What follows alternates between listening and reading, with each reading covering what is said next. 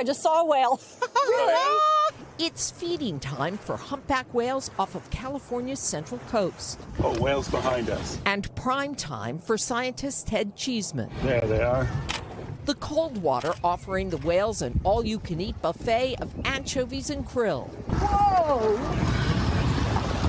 Once hunted to near extinction, whales are now resurfacing here in Monterey Bay in dramatic numbers.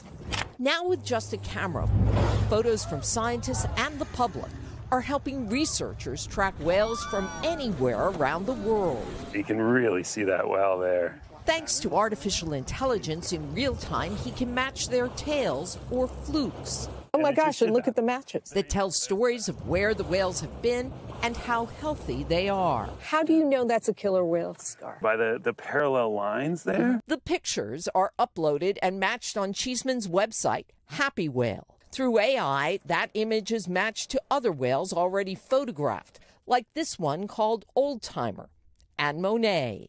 Our last recorded sighting of Monet was back in February down in Oaxaca, Mexico. Now, is it true that no two whale tails are alike? Absolutely. Really? You know, like a fingerprint or a face. Every humpback whale's tail is distinct.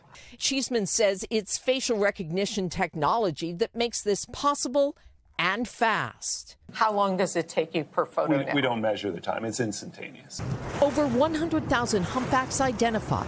Some migrate thousands of miles, navigating threats from fishing lines and waters warmed by climate change, making food harder to find.